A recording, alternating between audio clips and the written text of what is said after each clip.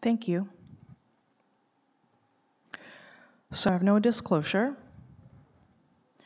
So the basis of our work comes back from our previous retrospective study showing that in men who underwent transurethral resection of the prostate compared to the general population of about the same age structure, they actually have a higher all-cause mortality compared to the group of the same age structure.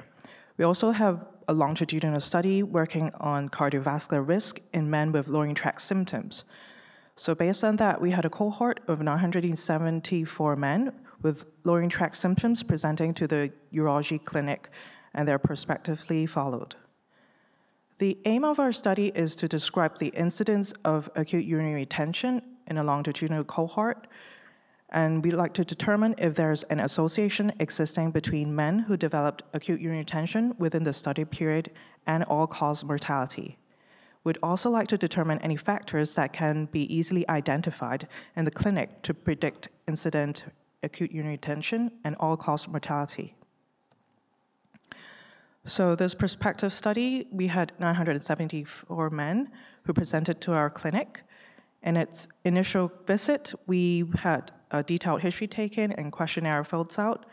We had baseline blood tests as well as uroflowmetry, post-op residual, and hemodynamics measurements and prostate volume taken.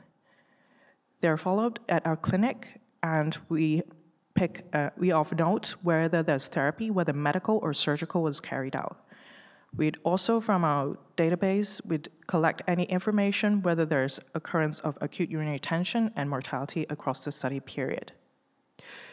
We have put these into analysis, and the incidence rate of acute urinary retention and overall all-cause mortality is expressed in terms of rate per the 1,000 person years.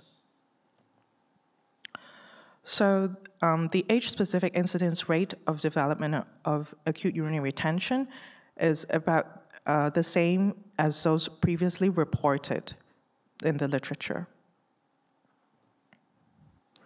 If we stratify the patient according to those who had retention versus those without, the factors differ from the age. The men with older age has more retention, and those with more occurrence of nocturia, higher blood pressure, as well as a smaller voided volume had more acute urinary retention.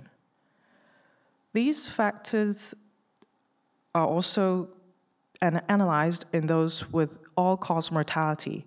So patients who passed away before the end of the study were analyzed as well. The factors were similar, and they differ between age, the weight, hypertension, diabetes, history of ischemic disease as well.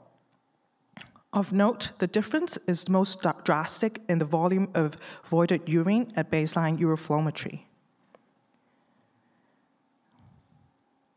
ROC area under curve analysis showed that its value AUC to predict acute urinary retention and all-cause mortality are 0.6 and 0.7 respectively.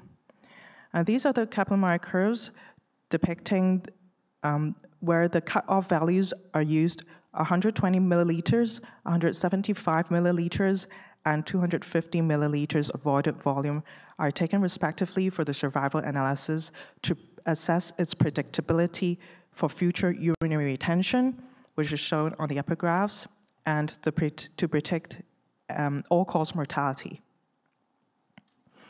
With Cox regression proportional hazard analysis, we found that acute urinary retention independent factors include age more than 67 and the volume of voided urine less than 250 milliliters. For all-cause mortality, it includes these both factors as well as diabetic. So in conclusion, 3 easily identifiable factors in the clinic to predict retention in men having lowering tract symptoms include voided volume with a cutoff of 250 milliliters, nocturia episodes 3 times or more per night, and prostate size. And this may help in prognosticating those with lowering tract symptoms amongst with other medical comorbidities. Thank you. Are there any questions from the floor? Did you look at post-void residual at all? Yes, it was taken into measure, but it was not significant. Not significant. Yeah, but the voided volume was very significant. Hi. So, Adrian White, Canada. What was your required sample size to give you reasonable confidence in your findings, and what other comorbidities did you control for in your model? Because clearly you've only given a very partial picture of the men. Sorry, I don't catch your first part of the question. What's your level of confidence in your results? What was your required sample size for your cohort? If I remember correctly, the sample size I don't think we have the figure for it today. As for whether we have accounted for the confounding factors, this is actually based on our previous work where we had a longitudinal study looking into various cardiovascular factors where there's a big group of men presenting to our clinic with urinary tract symptoms. So more work has to be done on the previous studies as well. So did you include respiratory comorbidities or other significant causes of death? We did include cardiovascular risk factors like diabetic hypertension, previous ischemic heart disease, cerebral vascular events as well. So no then? Thank you. Thank you. Any other questions, please? Thank you very much. Thank you.